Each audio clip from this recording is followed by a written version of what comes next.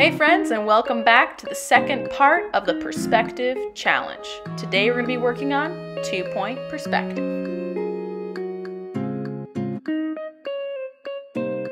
Before we get started on the technique that will help us draw a 2-point perspective, we're going to talk really quickly about the definition of 2-point perspective. Basically, 2-point perspective drawing is defined as a graphic or artistic technique of representing a 3D object in 2 dimensions, where the parallel lines of its 2 dimensions seem to be converging toward the 2 vanishing points. That's some pretty fancy words to basically say that we are drawing a 3D object in a 2D space, and we're making it look like the lines are going back towards that black hole or vanishing point that we were talking about earlier in our previous video. If you haven't watched my previous video on 1-point perspective, I highly suggest doing that just so you kind of get an idea of where we're headed with 2-point perspective. Before we get started on learning the technique of drawing in 2-point perspective, I'm going to show you a couple of images just so you guys get an idea of how it works in a practical sense.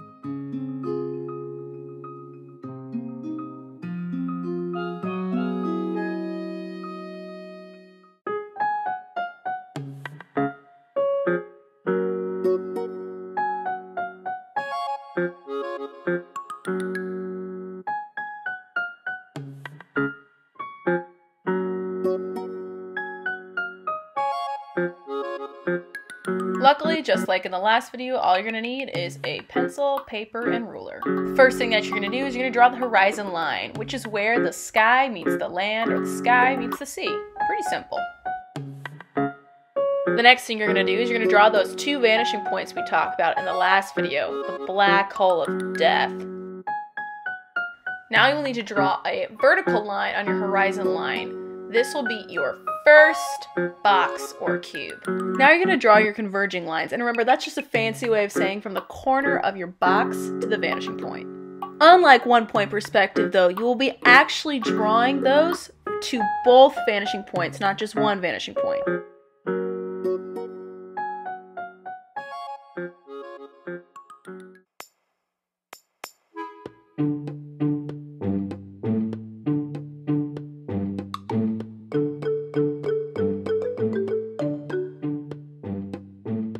Now, just like you did in 1-point perspective, we're going to draw vertical lines where our box or our cube ends. Erase the extra little lines really quick. We'll move on to our second box, which will be below the horizon line. Once again, draw a vertical line and then draw to the corners of both vanishing points.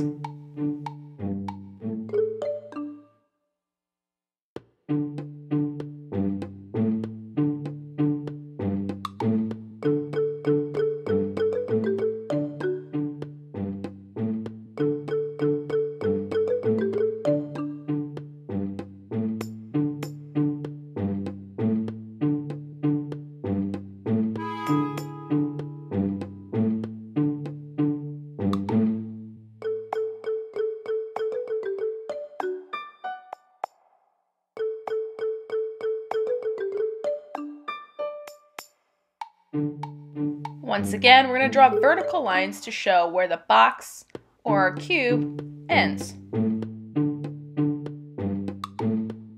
Get rid of any unnecessary lines that we don't want.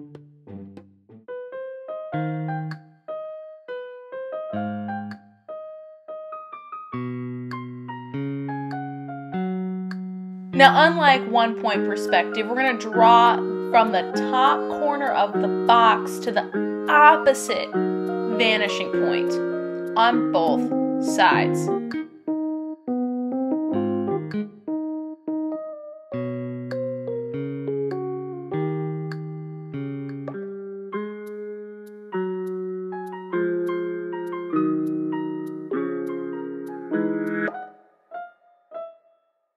Now we're going to draw a box or a cube above the horizon line. First, we got to establish our corner, and then we're going to draw converging lines from the top and the bottom of that corner.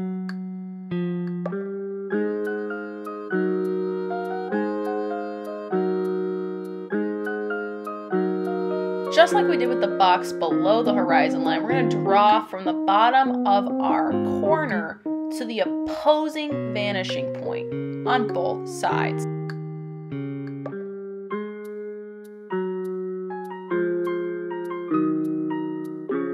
Now, some people like to leave their converging lines just so they can see how they did it in the first place, but I like to clean that up. Now we're going to practice our shadows by adding a light source. You can add your light source from whatever direction, but remember, your light source is going to define where your shadows are on your boxes. So be thinking, where is that light source hitting my box?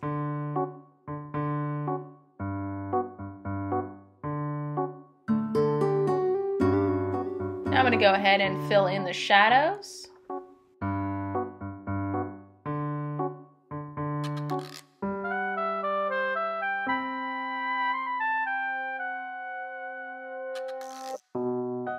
And there you have it, how to draw in two-point perspective. Now let's look at a more practical use. Now this one goes out to my friend Miss Figracion because it is one of her favorite video games, and hopefully you guys can recognize this, but this is the sample picture I did of two-point perspective. The challenge, of course, is to find a picture, a photograph, or come up with a building that you can draw in two-point perspective, and then post it to Seesaw.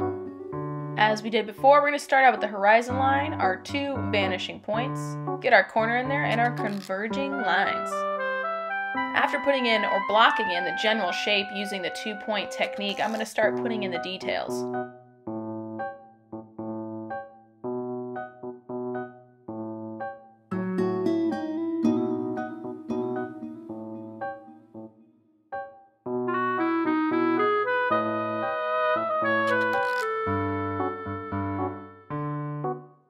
And she's done! I really loved using this technique. It was very helpful creating the sketch, and I really enjoyed doing it. I look forward to seeing your guys' work that you decide to post on Seesaw, and I can't wait till next time. See you guys.